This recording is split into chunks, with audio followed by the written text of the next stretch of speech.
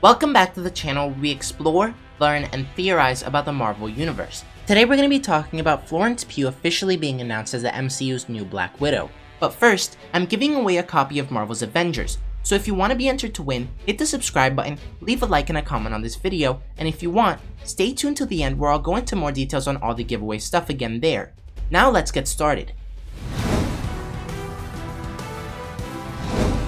In a video interview, Scarlett Johansson called Black Widow a standalone franchise, and although it's not the first time she's done so, this time, she specifically praised co-star Florence Pugh, describing the English actress as her co-star in the Black Widow standalone franchise, which has led to fans speculating online that Pugh's Yelena Belova will take over the standalone franchise as the Marvel Cinematic Universe's new Black Widow.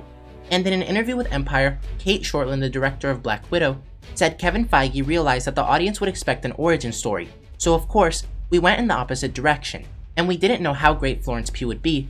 We knew she would be great, but we didn't know how great. Scarlett is so gracious, like, oh, I'm handing her the baton, so it's gonna propel another female storyline. And there you have it, confirmation from Kevin Feige, Scarlett Johansson, and the film's director Cate Shortland, that Florence Pugh's Yelena Belova will in fact take over as the MCU's Black Widow. And according to the British Board of Film Classification, we'll be getting 2 more Black Widow trailers before the movie releases on November 6th. The first one at 2 minutes and 38 seconds long is rumored to be shown at SDCC at Home, and the second one at 1 minute and 44 seconds will probably release before the movie in September or October. But let me know what you guys think about all this, and do you think that Florence Pugh's version of Black Widow will be just as good as Scarlett Johansson's? Now on to the giveaway details. We've gained 200 subscribers in the past 2 months, and I know that we can easily beat that. So for the 1000 subscriber giveaway, I'm gonna do something special. Whenever we hit 1000 subscribers, I'll choose a random winner and give away a copy of Marvel's Avengers. But there's a catch. If we get 1000 subscribers by August 1st, I'll instead give away a copy of Marvel's Avengers, the Deluxe Edition.